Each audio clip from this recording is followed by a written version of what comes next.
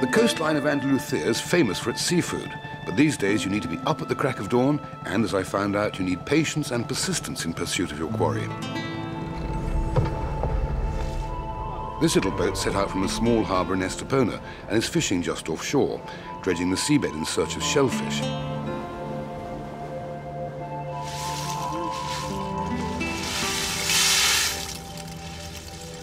It's hard work, and sometimes the rewards are scant. Here we are, some little tiny clams. These almecas? Almeja, chosa. Chosa. Chosa, sí.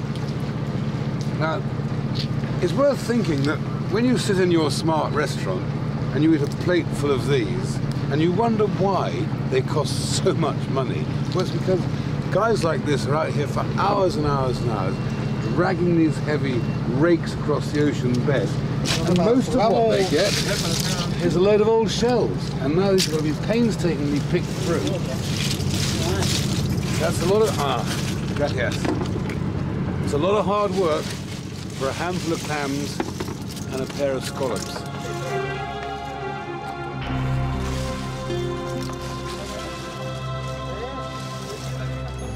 Something you can still find in great quantity along this coastline is the holidaymaker. 30 years of mass tourism tainted the reputation of the Costa del Sol, but during the 90s it smartened up its act.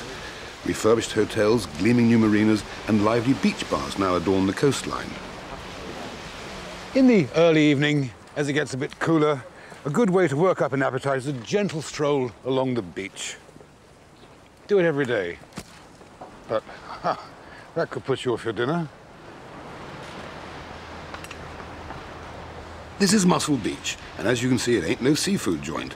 These beefy chaps and well-toned ladies almost seem to be enjoying themselves, but it all looks far too strenuous for my liking. However, there is a bar here. Well, that's a weight off my mind. I thought I'd show sense of willingness and try to join in, but it's quite impossible and absolutely absurd. So I think I'll have an invigorating, healthy vegetarian cocktail. Now, while you admire the pecs, abs, biceps and triceps on show here, I'll put together a killer cocktail, because I think this lot will need a stiff drink by the time they've finished. Estepona is a great little town in southern Spain, and Muscle Beach is a great bar. All I know about Muscle Beach was a hit record by Echo and the Bunnymen about 20 years ago. However, an invigorating and refreshing evening, lunchtime, or first time in the morning, breakfast time cocktail with fresh mangoes. Ice is already in there. Some slices of fresh mango, quite a lot of those. Some very good fresh lime juice, which is excellent for you, very healthy. And for added health, a little bit of fresh coconut milk, which is actually a lie, because I got it from a tin. And to make sure it tastes really good, whack a load of rum into it. All this carrot juice stuff is bad for you. So there's plenty of rum in there. And then Marco, who owns this caf, or this chiringuito, made some wonderful cinnamon and orange flavoured sugar syrup for me. So we put that all in there like that. It's terribly simple.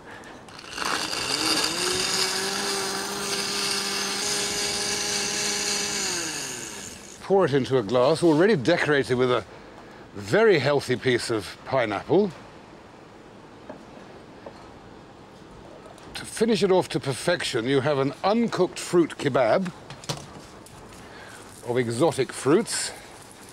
Oh, that bit's fallen off, but it doesn't really matter. You put a straw in there, and you offered it to the proprietress, Delise, to see if she likes it or not.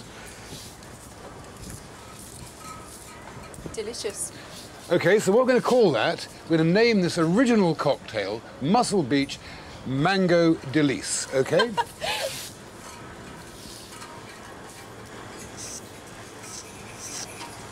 Oh, yeah, it's wonderful, don't you? Nice. That's really good. Right, back to work, boys. I'll be at the bar if you need me. Now, this is more like it. This beach bar hosts a weekly bikini fashion show, which for some strange reason seems to attract more men than women. Can't think why.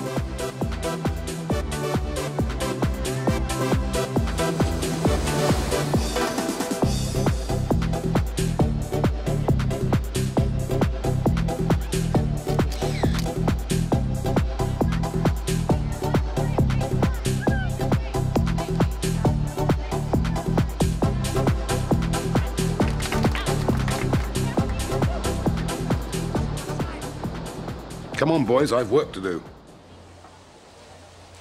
Synonymous, of course, with the Mediterranean are sardines. And what could be better? On the beach, in the sun, some sardines heavily encrusted with coarse sea salt, placed onto a bamboo skewer and grilled slowly in front of a low, hot fire. Exquisite, delicious, simple, and truly the Mediterranean. Without first-class ingredients, love and attention to detail, traditional dishes can become horrible clichés. And two superb clichés are the Spanish summer drink Tinto Verano, which is red wine, lemonade, lime juice and ice. It's not a sangria. And the other one is, of course, the iced Andalusian soup called gaspaccio, which is made from green peppers, chopped onions, fresh tarragon, garlic, cucumber, and of course, tomato. Now, in my bucket here, I've already got some olive oil and some wine vinegar. So to begin with, I'm going to add a handful of onions, a handful of tarragon, a handful of peppers, a few cloves of garlic, and some cucumber. Then, taking the average domestic home whisk, known as an outboard motor,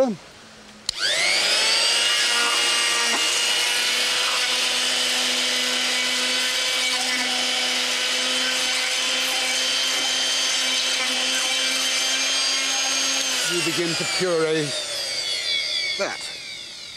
Pausing only for another sip of this excellently refreshing drink, you then tip a load of de-skinned and de-pipped chopped tomatoes, like so. Then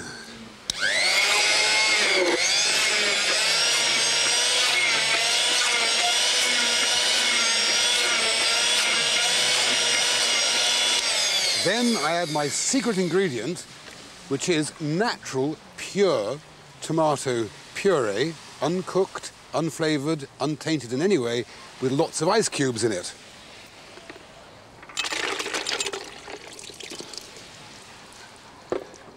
And we just continue. And I'll also add some sugar, salt and pepper. And that is it. Now, though I've put ice cubes in it, you might like, when it's particularly hot weather, to put it in the fridge for half an hour or so.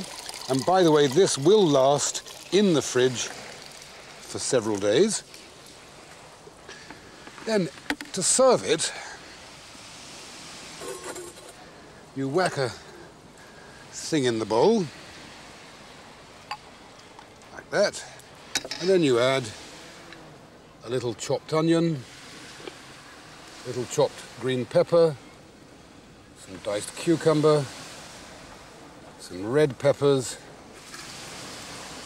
and finally some croutons.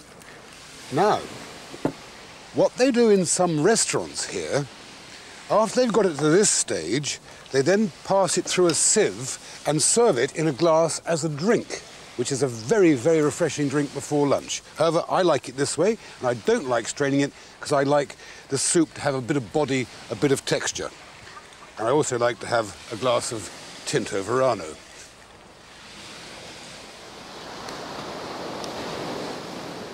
In the Costa del Sol, the setting sun is a signal for people to come out and play. And one of the most popular nighttime haunts is Puerto Banús, a sort of Spanish version of Saint-Tropez. This marina complex attracts the rich and famous body beautifuls, and they in turn attract the tourists who turn up in their thousands to see how the other half live. Well, it's full of Ferraris, it's full of elegant women. It's a pretty purpose-built port. It's got lots of restaurants, lots of bars. It's a party town. They party till dawn. And I suppose if you came here and you were rented Ferrari, and you can rent one here, you could rent a Harley-Davidson motorbike, rent a Jaguar, rent a Rolls-Royce. You can pull a nice bird, and you can go and have, quite frankly, a relatively indifferent meal. Although the restaurants are pretty and fun, gastronomically, they're sort of okay. The nice thing is, You can watch the yachts, but bear in mind the people who have all the fun here are the guys and the girls that look after the yachts for the absentee rich people. I wouldn't want to live here, pretty as it is. All these people walk round evening after evening, not really spending any money, just making a bit of noise. It's lovely, it's pleasant, but one thing I think it has got, it's got the Spanish influence. And the Spanish are not cynical, rip-off people. If you want to pose, they'll help you pose. You want to be relaxed, they'll help you relax. They're a kind, friendly people. So you can be what you want to be here.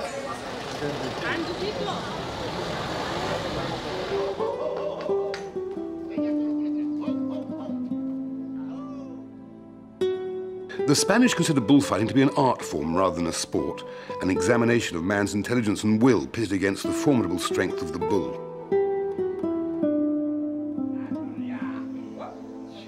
Miguel Rodriguez Miguelan, at the age of 20, has become a professional matador.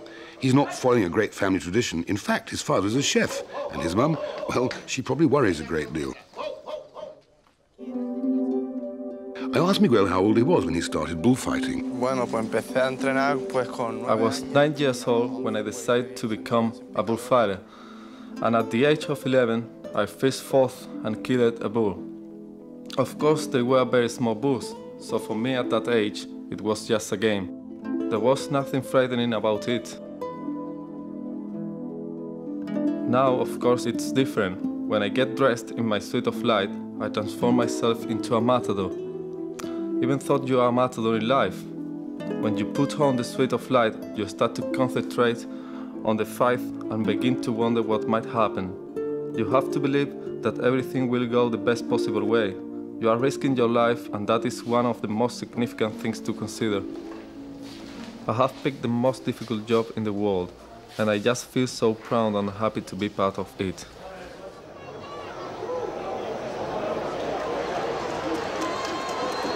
When I first see the bull charge into the ring, I do have a split second when you really suffer and think, is this the one that will injure me or even kill me? You soon blank those thoughts out as you feel the energy of the bull rush past you.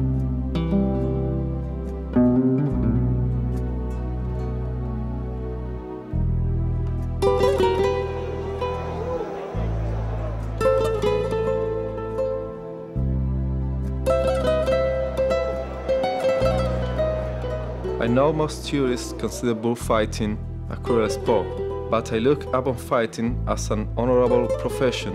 Man against a determined and brave adversary.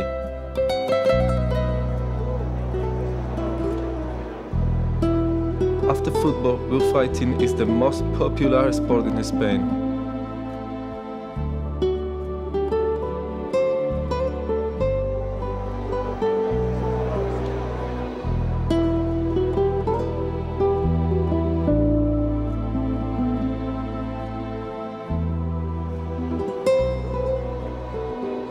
When the moment of truth arrives and a bull has fought bravely, it is a shame to slay him, so it is my responsibility to make a swift and clean kill.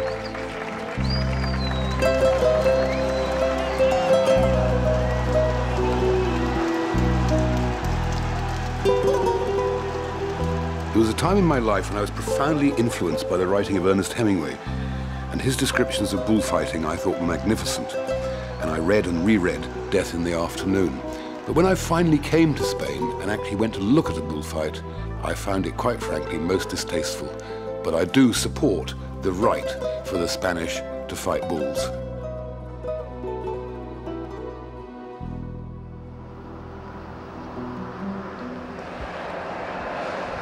Within a few miles of the coast, you're steadily climbing the mountain roads.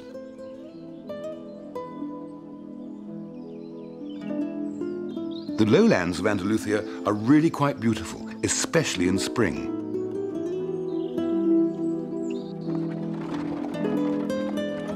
I'm heading to Ronda, perhaps one of the most famous white towns on the coast, and it's a huge tourist attraction. Because of its strategic position, Ronda was the last bastion of the Moors, who were finally driven out in the middle of the 14th century. Today, Ronda is a popular tourist destination. But this bridge, which I'm standing on, is called the New Bridge, was built in 1751, but unfortunately 6 years later it collapsed, killing 50 people. So in 1751 they started building it again, and it took 42 years to complete. Below me, under this bridge, is a prison, and that was the home for those luckless people awaiting the death penalty. And there are rumours, and I've asked the people from Ronda, they flatly, passionately, categorically deny that Franco, during the Civil War, invited, or should we say coerced, his foes into stepping off the bridge. One of the great things that the explorers did for Spanish cooking in the Middle Ages and the 15th century, I should say, Vasco da Gama, John Cabot, Christopher Columbus, they brought back a very precious commodity, chocolate.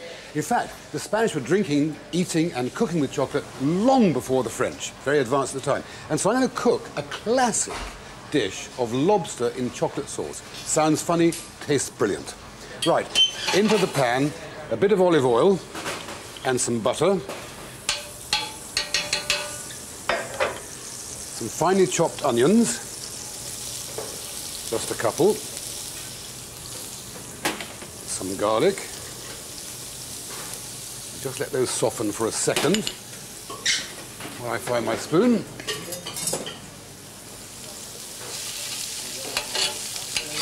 Now the second they're softened, we'll pop in our lobsters. Once again, I make the point they don't care too much about the fishing rules over here. I'd say these were all undersized, but it's not my problem. Lobsters go in. Then we're going to pop in some chilies.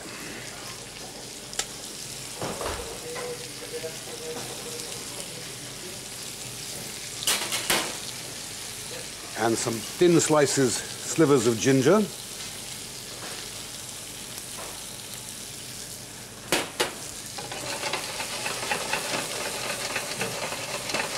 I'm going to season those slightly with salt and pepper.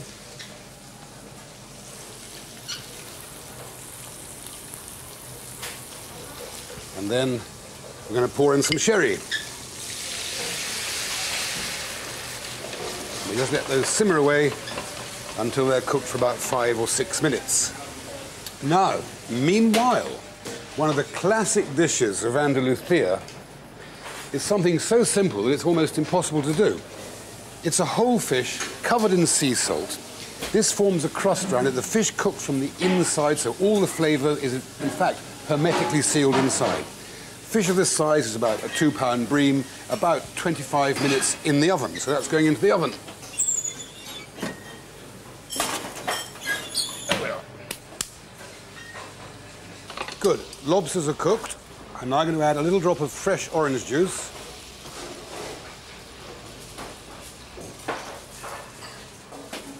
And take the lobsters out onto their serving tray, and then we'll make the sauce in just a second.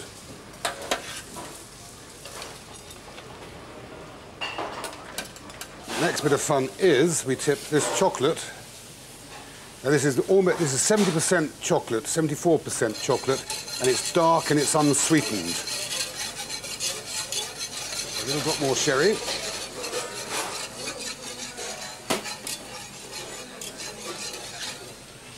Got more orange juice.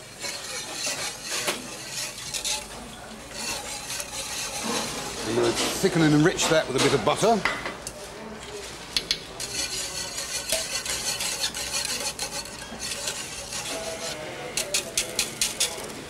Little parsley.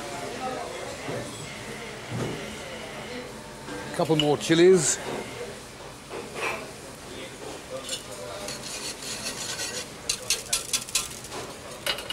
And then, very simply, I need a cloth. Thank you. We just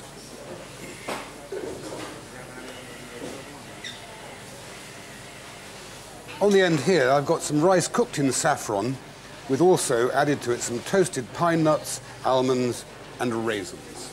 It's a spectacular little number. So the fish is ready to be served. The last time I cooked this dish, or attempted to cook this dish, was in Italy, about 6 years ago, and I made a complete pig's ear of it. But this time it looks as though I've got it. Mind you, the serving of it is based... Ow! Christ almighty, that's very hot salt on my little feet. Never mind. Sorry about the... I had to put a beep on that, because I'm not stopping and doing it again. That was a genuine industrial accident. Now I have to somehow get this little chap out of there and onto there, and then you can just take the skin off and you reveal the most wonderful flesh underneath. I made some hollandaise sauce, which, as you know, just a question of beating egg yolks with melted butter, but instead of using lemon juice, I flavoured it with oranges. So this is an orange hollandaise sauce. I'm also going to put some zest of orange into that. Thank you very much, my dear. That's brilliant. And then, now I've got my plate, I will take off a fillet of this, like so. Careful with the bone there. A little bit of that, a little drop of this.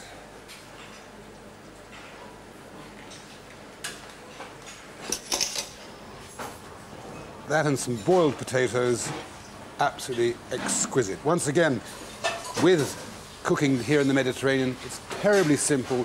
It's the freshness of the produce, the simplicity of the cooking, and the immediacy of serving that counts. There it is, lovely. I'm very pleased to say that Spanish food is in rude health. In fact, I'd go as far as to say that Spanish cuisine is more than a match for anything I've experienced so far in my journey through the Med. Still, all good things come to an end, and finally so is my time in Spain. Now it's just a short hop across the Gibraltar Straits for my next destination, where Arab culture and flavours abound. I'm heading off to North Africa.